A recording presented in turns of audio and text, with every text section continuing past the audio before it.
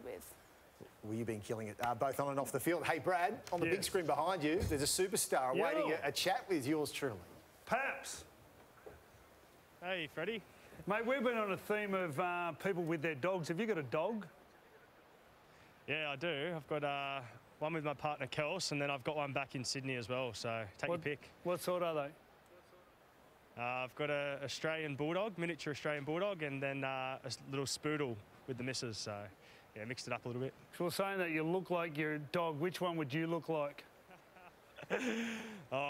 My Bulldog's got a bit of an underbite, so hopefully not him. And Tuck's pretty handsome, so I'll take that. All right, how'd you feel out there tonight? Yeah, it was tough. Sort of felt similar to that Cowboys game, I think.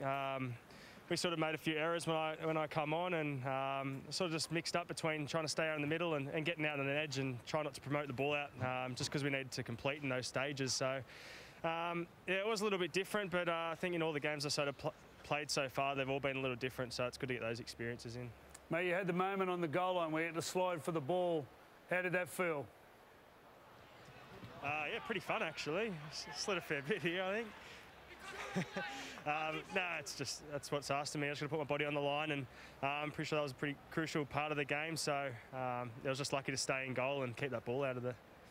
Is that getting easier, putting your body on the line? How do you feel out there when it was getting physical? Like tonight was a physical game.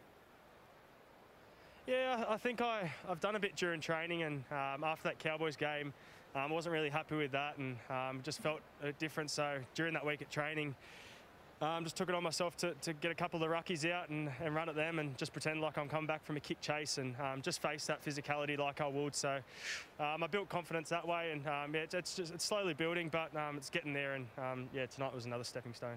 All right, mate. 18 games in a row. Well done. Lucky you got that muzzle on because we'd see that underbody of yours. No, thanks, Freddie. Thanks, guys. Take care. Well done. How good is he? Ryan Papenhuyzen joining us tonight. Now, a reminder of our usual Thursday night question from our friends